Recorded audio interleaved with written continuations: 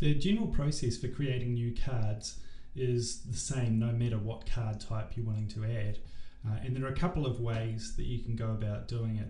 I'll show you first a relatively quick way, and then second the way that I tend to do it, which is going through the browse view. So first off, we're in the deck view. I'm going to select a particular deck. That's going to take me to the study page, which I've got no cards to study in this instance, but I can go up to the top of the screen and click add.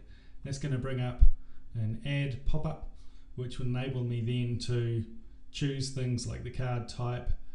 The deck should actually be selected for me, so I'm wanting to add this card to subdeck 1, and then I have fields relating to the card type which I can then fill in. So that's the first way.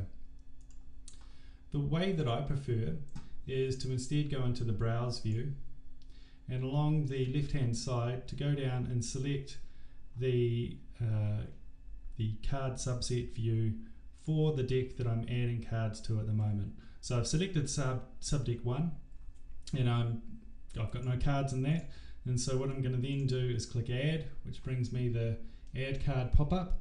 I'm going to make sure in the deck that the correct deck that I'm adding this card to is selected and that the card type is correct, and then I'll go through and fill in my card. Now, why do I prefer this way?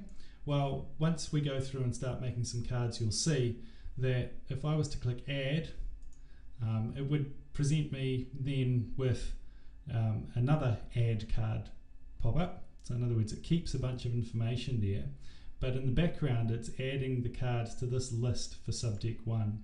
So it makes it relatively easy to pop back and forth between the add pop-up and your browser view to see how many cards you have, or if you want to copy information from one card to another. So it'll become more evident as we go through why I prefer this particular method of adding cards.